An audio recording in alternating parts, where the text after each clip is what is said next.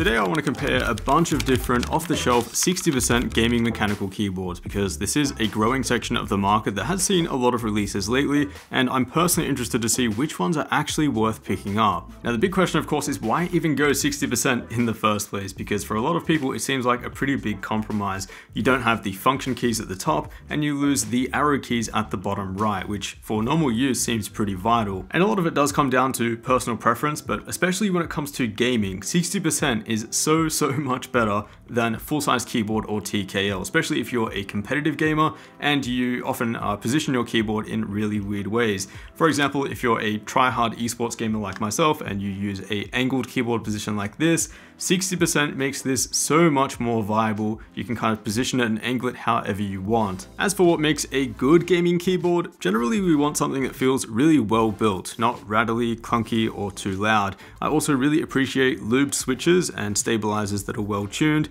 and ultimately keyboards that feel really close to that custom board experience. I'm also not really going to discuss the differences in RGB lighting between them. All of these keyboards have them, but of course they have their own differences and the software differences. Some of them might be better than others, but I'm not really interested in that personally. I'm a bit more interested in how these keyboards feel to use for gaming use. How do the switches feel? What are the stabilizers like? And how is the build quality differences between them? So let's start off with the Razer Huntsman Mini, and to be honest, this keyboard really surprised me. This comes with two switch options, a linear or a clicky switch. I have the linear model here and they feel super smooth. In fact, if you're just after a 60% keyboard with the smoothest typing experience out of the box, this is the best one on this list. Although one thing that Razer could have done to improve this even further would be to lubricate or dampen the wire that stabilizes each of the optical switches, because although this smoothness is definitely there, there is still a bit of rattle.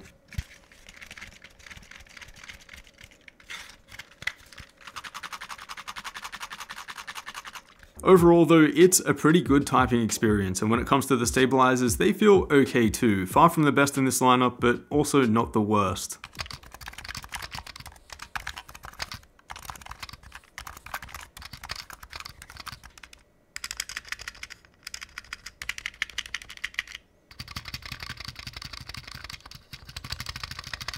Build quality, on the other hand, feels pretty good. It's a mostly plastic construction, but there is a top metal plate for some added weight, but also to make the bottoming out sound a little bit more solid. You've also got two additional height adjustment stands at the bottom, with the first setting being the most comfortable for me personally. Being a 60% keyboard, you'll have your function, media, and arrow keys on another layer, which is activated by the function key, and by default, this layer is actually illuminated when it's active, which I thought was a pretty neat touch. Keycaps are also double shot PBT, which are lightly textured, so no complaints here. Overall, a pretty neat board from Razer, with the highlight definitely being those super smooth switches, but let's see what else is on offer. Next up is a recent addition from ASUS, the Falcon. This is a 65% layout in the 60% form factor, so it's the only board in this lineup with physical arrow keys. You will pay for that though with shorter right shift, backspace, and enter keys, which do take some time to get used to. But this keyboard also has something else going for it, and that's a 2.4 GHz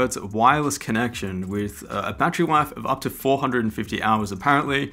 I did not validate that, I did not use it for that long, but what I can say is that using this keyboard in wireless mode, it feels like it's wired. It really does feel that good. I personally didn't experience any latency or wireless interruptions or anything like that. I'm not sure if we're at the point where I'd recommend using a wireless keyboard for competitive play, but at least in my experience, it is pretty damn good. Another unique feature here is the touch panel on the left hand side, which is used for volume control by default, but can be rebound to other functions like zoom through ASUS's Armoury Crate software. It also displays the battery status by default, which is nice and handy, and honestly this touch panel is a pretty neat feature. I found myself using it a lot, and I really appreciate when companies push for innovation in a really saturated market where, let's be honest, a lot of the products are so similar. Unfortunately though, some of the basics here of what makes a great gaming keyboard in my opinion have been overlooked. The switches, where you've got your choice of Cherry MX, are not lubed, so they feel okay, but bottoming out and topping out the switch is a bit loud. Then we have the stabilizers, where it feels like there has been zero consideration to tuning and making these feel actually good. These feel very rattly and loose.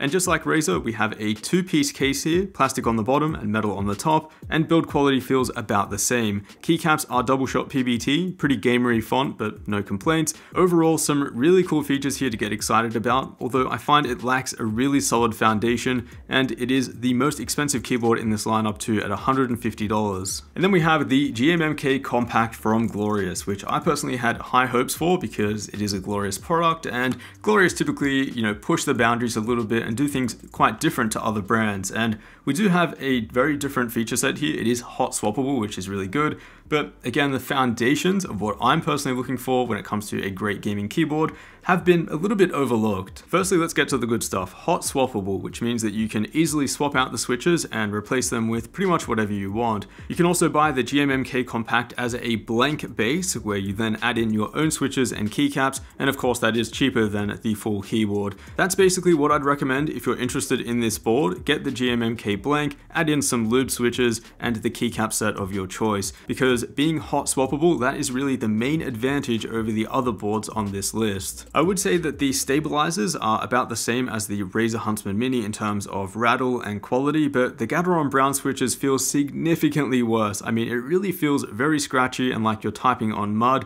It is not a pleasant typing experience in my opinion. So again, just avoid the stock switches on this board. I'd recommend finding your own switch that you like and then just dropping them straight in. Another thing that I didn't like about the GMMK Compact, which is a bit of a deal breaker for me personally, are the ergonomics. Overall, the keyboard just feels really tall and uncomfortable to use, mainly the bottom two rows, which feel pretty high up. So I definitely recommend a wrist rest if this is what you're planning on going with. Build quality wise though, this is probably the best on this list. Very heavy and well put together, which I do appreciate.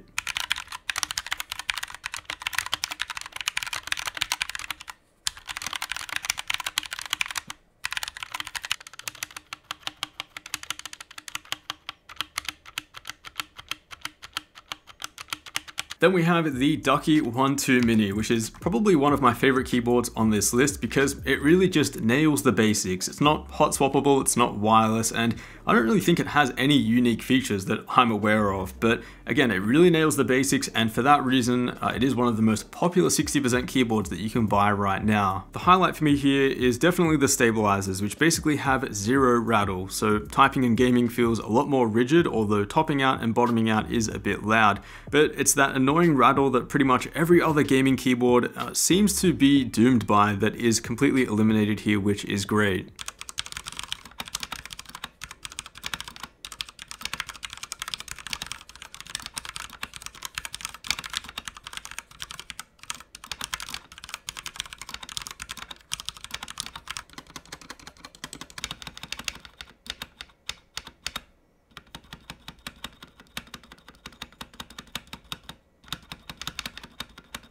Ergonomically, this is quite a good board as well. You've got two levels of height adjustment, the first one being the most comfortable for me personally. It is an entirely plastic keyboard as well, which I think is one of the reasons that bottoming out sounds so harsh, but it is a bit heavier than you'd expect, and overall build quality is okay. Keycaps are double shot PBT, and you do get a random color accent set included as well, which is pretty neat. In my case, those were purple. And I know I wasn't going to mention it, but RGB lighting is probably the best in this lineup as well, thanks to the top plate being completely white and really reflecting all of that light between the keycaps, rather than just shining light through the keycaps and rebounding between them. Instead, you get this really saturated and vibrant look, which I think looks the best in this lineup. Then for some perspective, we have a super budget option coming in at just $46, the MotoSpeed CK61. I won't spend too much time on this one because you really do get what you pay for. Stabilizers are the worst in this lineup, and so is build quality, but if you need a cheap 60% keyboard for gaming, just like most mechanical keyboards, this will get the job done. One recommendation though, don't get the clicky blue or box switches. They're way too loud for gaming and your teammates will hate you.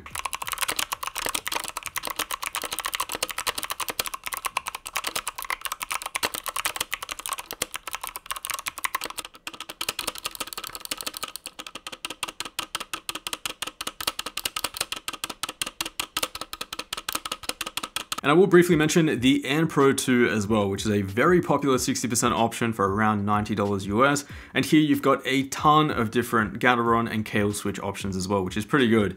I did use this keyboard for quite a long time, and I did put in some custom switches and keycaps, and overall that left me with a pretty solid feeling keyboard without spending too much money. Now, one reason that I use this keyboard over other 60% keyboards is that you still actually have access to those arrow keys just by tapping the keys on the bottom right. Whereas for other 60% keyboards, you actually have to hold function to access those keys on a different layer. That's no problem for gaming, but if you're also a photo or video editor like myself, arrow keys are probably pretty important to your workflow. Stabilizers are pretty solid here as well. I'd put these right behind the Ducky 1-2 Mini, and here's how it sounded before and after I modded it with different switches and keycaps.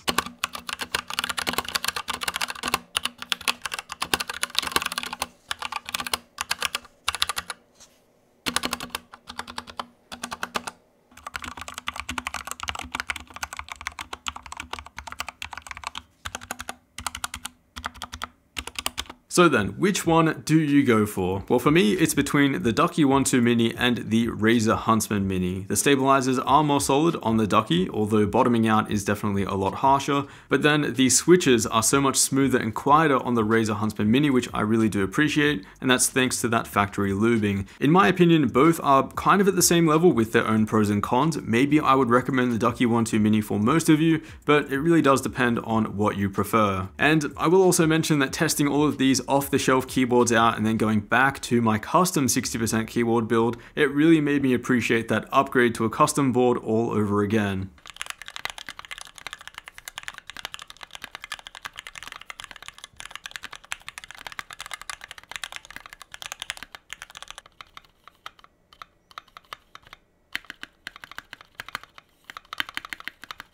So if you're prepared to spend a bit more money and a lot more time researching how to put one together and the best parts, a custom keyboard truly is the end game, and I'll leave some links down below if you're interested in taking that dive. And of course, I will leave the other keyboards listed down below, which I think is great. I think this video really shows that you can get a great off-the-shelf gaming keyboard without spending a whole lot of money. And hopefully this video made your decision between them a little bit easier.